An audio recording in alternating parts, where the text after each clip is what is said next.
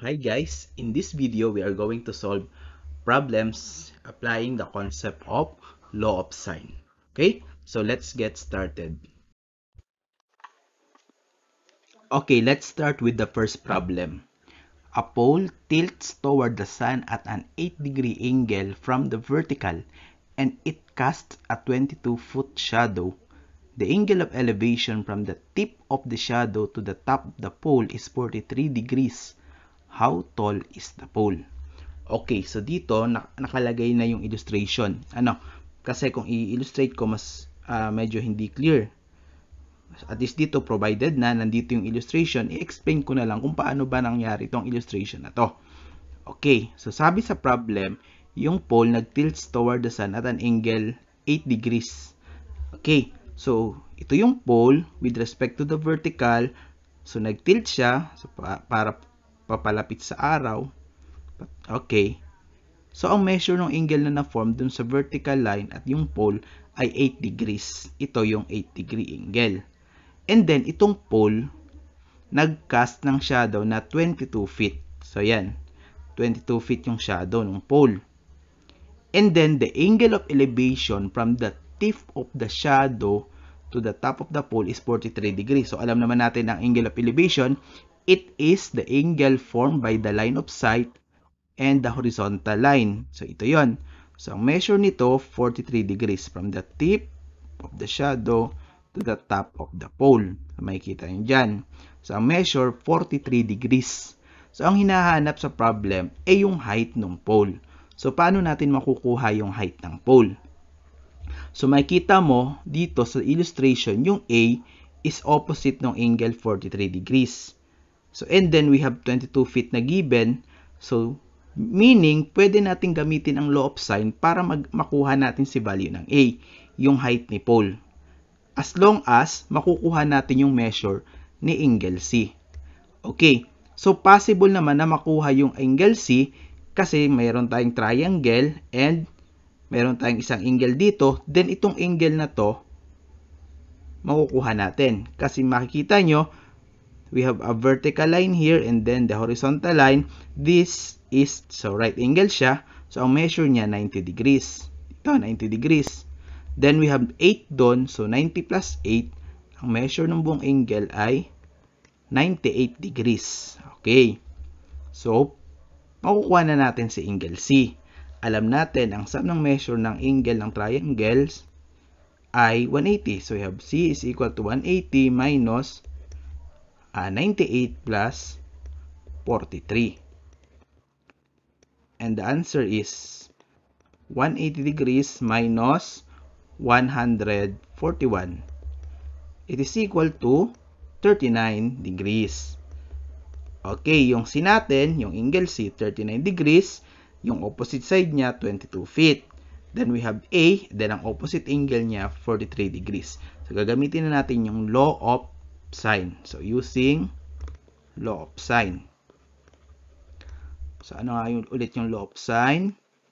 Diba ang law of sine natin is A over sine A is equal to C over sine C. Okay, kasi yung gagamitin nating information based on sa problem, doon sa illustration. So, simple substitution, A is missing. So, we have A over sine. What is our A? Angle A is 43 degrees. Equals, then C, 22 feet, divided by sine. Ang angle C natin is 39 degrees. Then to solve for A, cross multiply, we have A sine 39 degrees equals 22 sine 43 degrees. Okay, to solve for A, divide both sides by sine 39. So we have 22 sine 43 degrees all over sine 39 degrees. Then the answer is, using your calculator, that is 23.84. 23.84. So therefore, the height of the pole is 23.84 feet. So this is the answer to this problem. Okay, let's have the second problem. The course for a boat race starts at point A in the figure below and proceeds in the direction 52 degrees west of south to point B. Then in the direction 40 degrees east of south to point C, and finally back to A. Point C lies 8 kilometers directly south of point A. Then approximate the total distance of the race course. So yung problem na ito, ang tawag dito ay bearing problem. So yung bearing is the angle formed by clockwise rotation that starts from the north. Okay, from the vertical. So, nandito na yung illustration. So, pero ipapakita ko sa inyo kung paano naging ganyan yung illustration. Okay. So, gawa lang tayo ng Cartesian plane. Ito yung ating north, west, east, and south. And then, yung origin, yun yung magiging position ni A. Okay, then sabi, yung position ni B ay from A, 52 degrees west of south. So, southwest. So, ito yung 52 degree angle. Then, mag-start palagi sa vertical. So, sa south, dito. So, yan. Ito yung 52 degrees. Okay? So, ito na yung B. Si B na yan. So, paano naman natin makukuha yung position ni C? Okay. So, ganun ulit yung gagawin. Dito sa B, magdodraw ka ng Cartesian plane. Yan, ganyan. And then, sabi doon, C is located at 40 degrees east of south. So, ito yung east and ito yung south. Then, ang measure ay 40 degrees. Ayan. So, ito yung C. So, ito yung 40 degrees. So, palaging sa vertical yung angle. So, ayan, vertical. Then, dito yung vertical. So, sabi doon, and finally back to C. Okay. Ayan, bumalik sa C. Rather, sa A. Bumalik sa A. So, lagyan natin ng arrow para masabing doon. Vector kasi siya. Then, point C lies 8 kilometers directly south of point A. So, from point A, bababa ka kasi south. Ang distance ay 8 kilometers. So, paano natin makukuha yung total distance? Meaning yung perimeter ng triangle. So, ayan, makikita nyo dito sa illustration na given. So, ganun yung pag-derive dito sa ginawa ko, sa pinakita ko. Okay. So, paano natin gagamitin dito yung law of sine? Diba, mayroong given na 8. So, dapat yung opposite angle niya makuha natin. So, how we are going to find yung angle na to? Angle B. Okay. So, makikita ninyo, we have vertical line and this is also vertical. So, they are parallel lines. Then, itong line, itong parang diagonal line na to, ang tawag dyan, diba? Transversal. Alam natin, if two parallel lines are cut by a transversal, yung alternate interior angles, which are ito and ito, ay congruent sila. So, therefore, kung ito ay 40, measure nito, 40 din. So, makukuha na natin si angle B kasi meron na tayong two given angles ng triangle. Okay, so let's solve for angle B. So, B is equal to 180 degrees minus yung 52 degrees plus 40 degrees. So, ganun lang siya. So, ang sagot dyan ay 88. Okay, 88 yan. So, meron na tayong angle B, 88 degrees. So, makukuha na natin si A. Ito yung A natin. Yung opposite ni angle A. Then, ito yung C. So, pag nakuha natin yung value ni A at C, i-add lang siya natin kay 8. Yun na yung approximate distance ng race course. Okay, solve muna natin yung A. So, we have A over sine. What is the angle opposite side A? So, yung 52. Sine 52 degrees equals itong given 8 over sine itong given na to 88 degrees. And so, cross multiply A sine 88 degrees is equal to 8 sine 52 degrees. And then, divide both sides. We have A equals 8 sine 52 degrees over sine 88. So the answer is, so 8 sine 52 divided by sine 88 is 6.308. Approximately 6.308. So yan yung A. And then kunin naman natin yung C. So you have C over the angle opposite ng C ay 40. So sine 40 degrees is equal to, yun ulit, 8 over sine 88 degrees. Then cross multiply, we have C sine 88 degrees equals 8 sine 40 degrees. Then divide both sides by sine 88. Therefore, C equals 8 sine 40 degrees divided by sine 88 degrees. And the answer for this is 5.145. Approximately 5.145. So yan, may A and C na tayo. So ano na yung total distance? So the approximate total distance is equal to A plus B plus C, di ba? So we have A, 6.308 plus, ang B natin, syempre itong 8 kilometers plus 8 plus 5.145. And the sum is equal to 19.453. 19.453.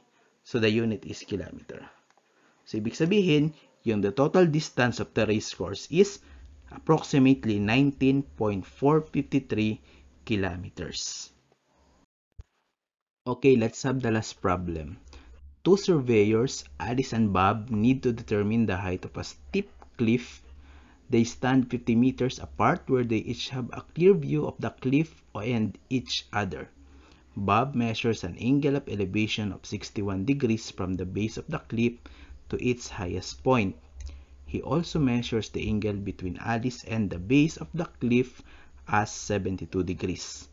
Alice measures the angle between Bob and the base of the cliff as 38 degrees. How tall is the cliff? Okay, so makita natin dito sa illustration. So, okay. Sabi din dito, Alice and Bob are 50 meters apart. Then, they have a clear view of the cliff, yung distance nila. So, ito si Alice, si Bob, ang distance nila sa isa't isa ay 50 meters. Okay, so 50 meters sila. And then, Bob measures an angle of elevation of 61 degrees from the base of the cliff to the highest point. So, ang assumption dito guys, kung titingin ka sa top view, ito ay itong base na to B to C, then D to C ay perpendicular yan. Okay, so perpendicular siya. So this is the horizontal, this is the line of sight, dun papunta kay D. So ang angle of elevation ay 61 degrees. So ito yon, ito yung 61 degrees na sinasabi doon sa problem, from the base of the cliff to the highest point. Then Bob measures the angle between Alice and the base of the cliff as 72 degrees. So, diba? Ano yung angle na magpo-form from kay Alice doon sa base? So, okay. So, magpo-form ka lang ng angle, diba? From Bob to C, doon sa base ng cliff. Then, from Bob to A, yung position ni Alice. So, ang measure ng angle na yon 72 degrees. Okay? Nasusundan na. So, B to C, yan yung distance from B to C, ay yung base. Then, B to A to Alice. Yung distance. Then, yung angle na na-form ay 72 degrees. Okay. And then, yung last condition dito, Alice measures the angle between Bob and the base of the cliff. So, this is Bob. Ito yung base ng cliff. So, ano yung angle na na-form? So, ito yon, di ba? Bob, base, then sa Alice. So, si Alice yung nag-measure ng angle doon kay Bob at doon kay base. So, yun ay angle 38 degrees. So, ang tanong, how tall is the cliff? Ito yon, height ng cliff ang hahanapin. So, paano? So, makikita ninyo dito, ah, madaling makuha siya kasi may right triangle tayo. May isang angle, then ito, pwede tayong gumamit ng sukatowa sa part na to. Basta makuha natin itong length na to, yung distance ni Bob sa base ng cliff. Kailangan makuha yon. So, ang unang gagawin natin, gamitin yung law of sine using the information dito sa triangle na to. Okay, so meron tayong 50 meters dito, so kailangan natin makuha to para magamit natin yung law of sine. So, paano ba makukuha tong angle na to? Let's say that is angle C or C sub 1. Sige, gamitin natin C sub 1 yan. Okay. So, makukuha lang siya kapag inad mo to, then isusubtract mo siya sa 180. Diba? So, 180 minus 38 plus 72. Okay. So, ang sagot dyan ay 70 degrees. So, ayan. So, 70 degrees na to. So, pwede natin gamitin ang law of sine. So, paano? So, ito ay A. So, A yung distance na yan. So, we have A over sine, opposite angle, 38 degrees equals 50 over sine, yung given na angle na na-solve natin, 70 degrees. So, cross multiply, we have A sine 70 degrees equals 50 sine 38 degrees. Divide both sides by sine 70. So, A equals 50 sine 38 degrees over sine 70 degrees. So, what is the value of A? So, using your calculator, 50 sine 38 divided by sine 70, that is 32.76 approximately. So, 32.76. So, itong distance na to, ito, A natin, di ba ito yung A, ito ay 32.76. So, pwede natin makukuha yung height ng cliff using Sohcahtoa. So, ang given ay angle, then adjacent side, ang hanapin ay opposite. So, gagamitin natin yung tangent. So, tangent theta is equal to TOA. So, opposite over adjacent. So, substitution, we have tangent. Ang theta natin yung 61 degrees. Equals, opposite, yung height. Then, ang adjacent, H here is height, not hypotenuse ha.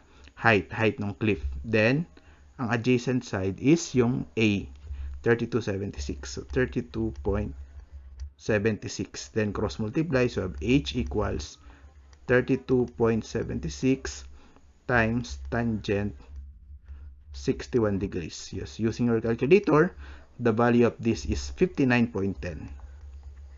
59.10 meters. So therefore, approximately, the height of the cliff is 59.10 meters.